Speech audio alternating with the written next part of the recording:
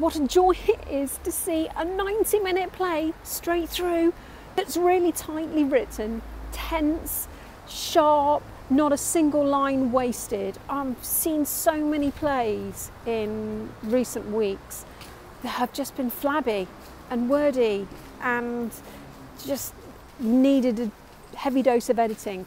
But Mary at Hampstead Theatre is none of those things. Not a single word is wasted. It's brilliantly performed. It's a tight political thriller, tense. It's all very simply performed, not much staging at all. It's all about the conversation, it's all about a debate, a discussion, and I absolutely loved it. It's got a real kicker of a line towards the end that just lays bare the truth of everything that's come before it. I loved it, I thought it was superb.